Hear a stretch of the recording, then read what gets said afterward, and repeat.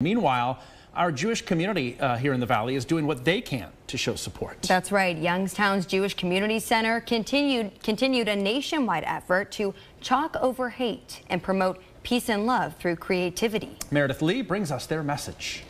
Children, community members, and faculty of the JCC surrounded by a colorful display, rounding out Anti-Violence Week events by chalking over hate. With everything happening in the world today, that's just become really timely to give people an outlet to express how more people want people to come together. What was originally a national call for action to combat a rash of anti-Semitic vandalism across synagogues and community centers now echoes louder and brighter than before. This is the third annual Chalk Over Hate event, and I'm told it's been in the calendar for quite some time.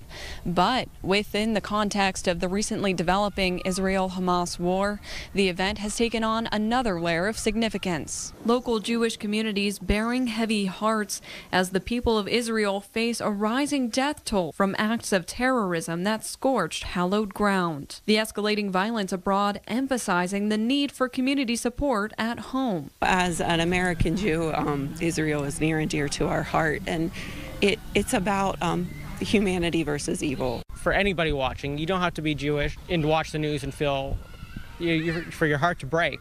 The JCC encourages people of all denominations to show support in any way they can, including with chalk. The center will also continue to host events like this throughout the end of the month. With more local news, I'm Meredith Lee.